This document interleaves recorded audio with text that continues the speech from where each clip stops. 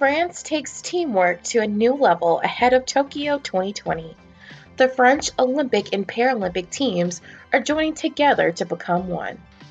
The idea of the unified team is to bring together France's sporting movements to support all French athletes. There will be no distinction between disability, gender, or discipline.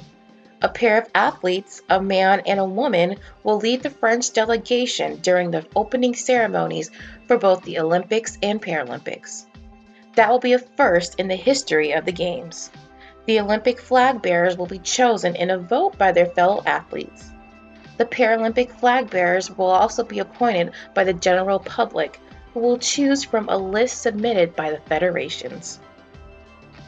The ultimate goal for the project is to build a stronger French team in the run-up to the Paris 2024 Games. The uniforms for Russian athletes at Tokyo 2020 will feature the colors of their country's flag. The flag itself is banned due to doping sanctions against Russia.